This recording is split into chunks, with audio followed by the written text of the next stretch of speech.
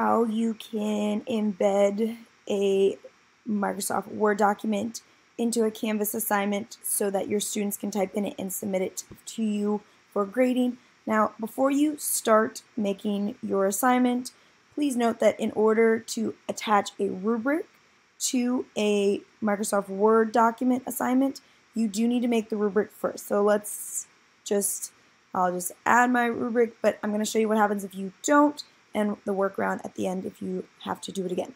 So I've got this blank assignment. In theory, I'm going to sit here and I'm going to type up my directions, how you get your students to submit the correct one. So we come down here to submission types. We're going to choose external tools. We'll click that find button, scroll down until you see Office 365 cloud assignment.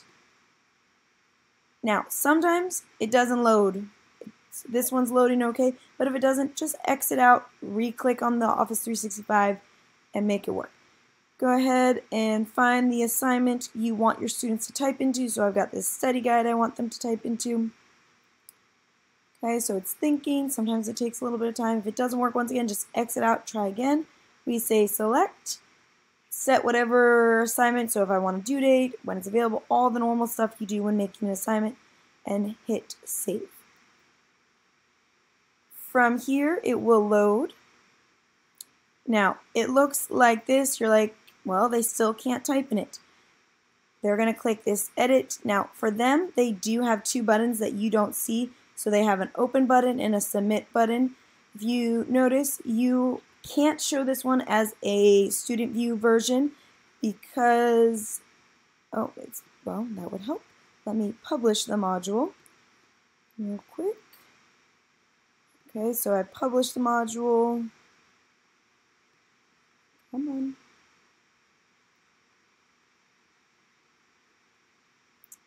So I published my module. But what we're going to discover is that even when published, you as the teacher, when you go into student view, you are going to notice, so the assignment appears, you get this weird message.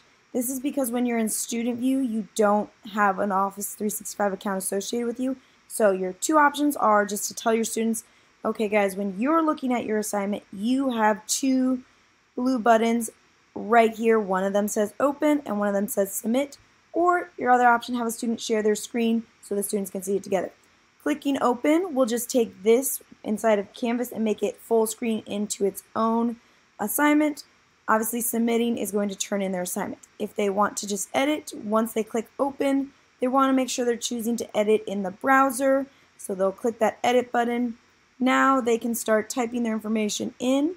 What's really great is that if you have any PowerPoints embedded or any YouTube videos embedded in as well, if I scroll down here, the videos actually will play right inside the Word document. So my student can sit here and watch the video they need to answer the question.